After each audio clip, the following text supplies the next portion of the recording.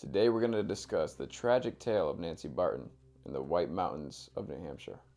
For centuries now, people have been hearing screams, moans, crying in the middle of the White Mountains, and it all leads back to Nancy. This story will go back into time when Nancy was 16 years old, working for Colonel Whipple as a servant girl. It was there where she became smitten with a young fellow named Jim Swindell and told everyone around her that they had the same morals and same interests.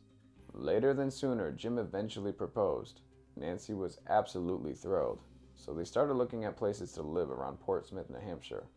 After this, they got married. Or did they? This is where Nancy became a little too trusting, gave Jim all of her assets, including all of her life savings. While Nancy was planning the relocation to Portsmouth, New Hampshire, Jim and the Colonel started to plot against her. The Colonel heavily supported the American colonies during the Revolutionary War and convinced Jim to leave Nancy and Jefferson with all of her life savings. It was said that Jim spent Nancy's entire life savings on a new colonist uniform. Upon hearing rumors that her lover betrayed her, she quickly headed back to Jefferson. Once confirming that these rumors were true, she set off on foot in hot pursuit. She was more than confident that Jim couldn't have gotten that far.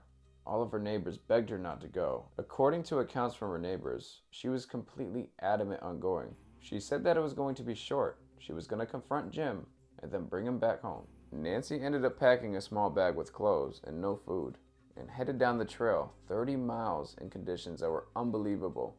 After hiking 20 miles in severe snowy weather, Nancy eventually found remnants of a fire that she believed to be Jim's and the Colonel's. She stopped for a while, feeling cold, tired, and helpless, but she ended up pushing on, determined to find Jim. Nancy's neighbors increasingly became worried, so they gathered up a search party to find her before it was too late. Sadly, Nancy's strength gave out, and she sunk beside the road to never rise again. When Jim found out the nature of Nancy's death, he went mad with remorse and spiraled into depression. He soon died afterwards, not long after her. To this day, there's been reports of people hearing groaning and screaming on a really cold winter's night. I hope you guys enjoyed something a little bit new, a little bit different, and rest in peace to Nancy. If you guys would like similar content to this, but just on a longer scale, please let me know, and maybe give some suggestions. I'd be more than interested to see what you guys are thinking. This video was very different, but a lot of fun, and I can't wait to get you guys some more. And if you're going to chase a faithless lover in a snowstorm of all things, make sure you bring some snowshoes. Stay safe out there.